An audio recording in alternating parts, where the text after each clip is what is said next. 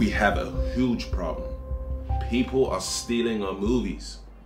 Does anyone have any solutions? Huh? Jimmy, Bob, Peter.